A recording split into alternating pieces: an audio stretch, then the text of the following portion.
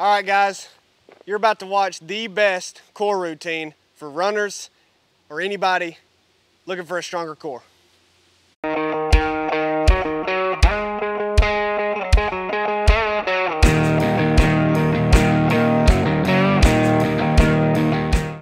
All right, guys, look, everybody wants to know, how do I get a strong core? And you know, there's videos all over the internet about 6-minute abs and all these different core routines that promise a six-pack in 6 weeks and whatever all crap is out there. I think all these videos are dumb, all right? Everybody wants to get a strong core. Yeah, I think a strong core is really important, but a lot of the resources out there just have you wasting time doing useless exercises. So I've come up with a routine that has really worked for me, and it's basically 5 exercises. That's it. You just repeat it for 3 to 5 rounds, and we'll get started here in just a second. All right, guys, the first exercise we're going to start with is Flutter Kicks. That's going to primarily work your rectus abdominis, so your six-pack muscles, but also your hip flexors, and it should be engaging all of this in your central front core, right? So your obliques, if you do it right, and crunch, even your serratus muscles. So all of this should be engaged. And man, you know, I called out all these videos for being stupid and giving useless exercises, but y'all are watching a guy with a Mountain Dew hat do Flutter Kicks. That's kind of interesting. But so really all it is you get in this kind of V formation, all right? Engage the core, and then you can put your hands behind your head, or if it makes it easier, put them on the ground, and just flutter back and forth. So 1 round of these will just be 100. Also be mindful of how you keep your legs. So a lot of people lock out their knees. I have a slight bend, but it's almost undetectable when you watch. And I'm also dorsiflexing my feet, which means I'm bringing my toes back to me, toward my body. And that keeps everything in line, keeps everything engaged. And it's a good exercise.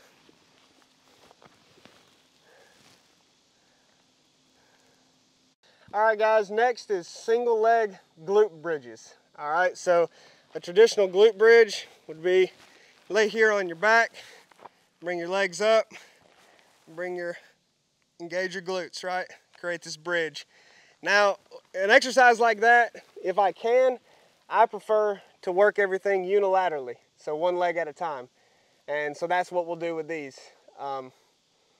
So for the first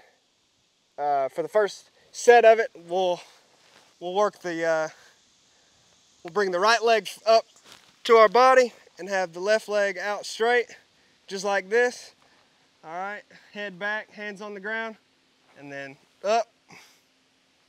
All right, so that's 1, 2, 3, 4, 5. All right, so you can do this to 10 and then switch legs, and it's just the same thing on the next side.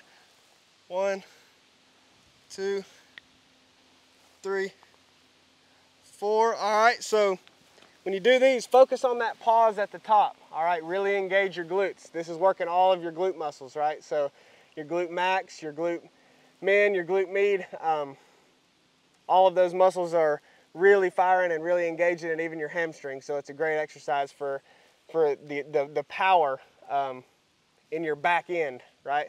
That's the power that you get when you're running or doing any kind of squat or power movement. Is you need to engage your glutes. So that's what that exercise is for. All right, so next exercise is side lying leg raises. So we'll do these unilaterally, so 1 leg at a time as well. And this is primarily going to work some smaller muscles in your legs, your TFL, which is located right here in between your hip joint. And also your abductors and adductors come into play here if you're doing them right. This is a very good exercise that works often neglected muscles for runners. You know, running is a forward and backward sport, right? You're just moving forward. You're not really moving side to side. However, if you're getting into trail running, or you just want an overall stronger foundation, you need to work all of these muscles because they will get weak, and you'll have certain muscles that get really dominant, and then you'll get out of whack. So the side lying leg raise is really simple. It's just what it says. You lie on your side here, have that dorsiflexion in your foot, lock out the leg, and then up, down.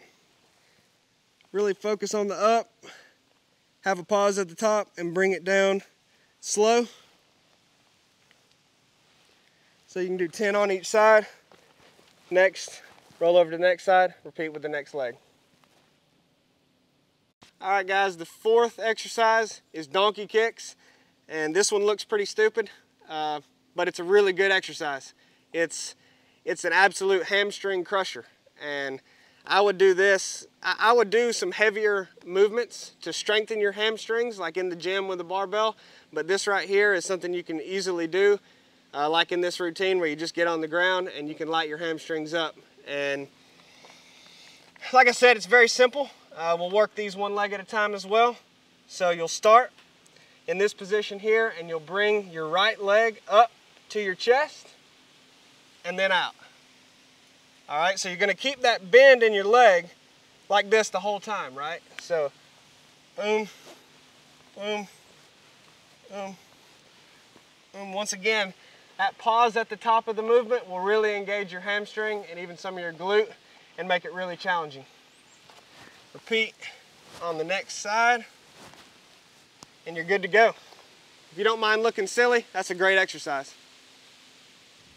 All right, guys, for the final exercise, we're gonna get up off the ground and do lunges. Now, this really works a ton of the muscles in your legs, but it can really hone in on the glute med, which is often so weak in runners and just everybody in general, from sitting all day long and the sedentary lifestyle that so many of us live. So get up off the ground and work these legs unilaterally as well. It's just one leg at a time, but it's just a basic lunge, right? So down here. Now you want a pause here at the bottom, just like every movement, to really engage. Don't want this knee to touch. Just get it six inches away from the ground, something like that, and then back up.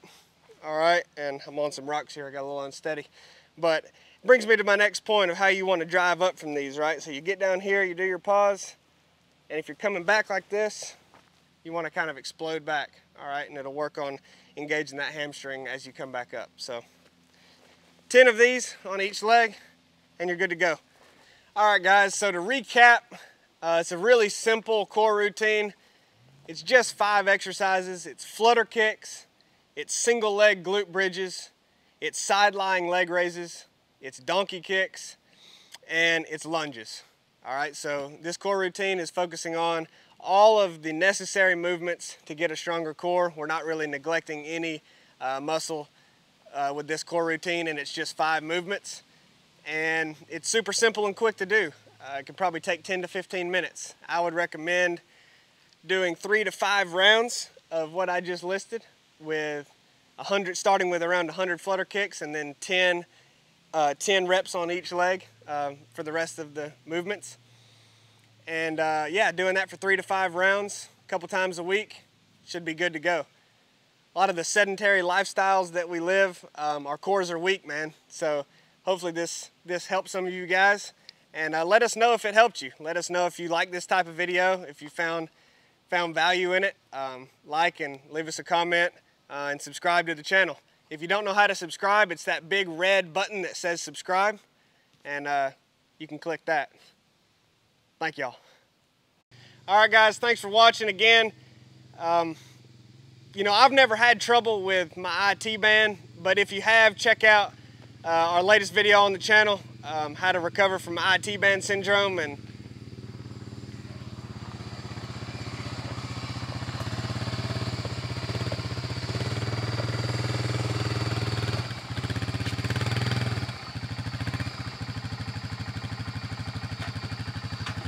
what the crap, man? Yeah, that's. Somebody give me a daggone microphone. Somebody give me a microphone.